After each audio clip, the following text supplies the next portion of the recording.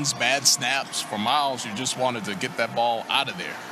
And now Demetrius Davis coming out onto the field, 16 for 23 last weekend against Howard University, 184 yards. Again, 16 completions to 10 different receivers. Unbelievable weekend for him. Yeah, he was the MVP of the MEAC SWAC Challenge, and a lot of hype on this kid. Coming over from Auburn, he was one of the top dual-threat quarterbacks coming out of Houston, Texas in high school. We'll get a chance to see what he can do today. A little razzle-dazzle here. And out in front, long run for Alabama State University.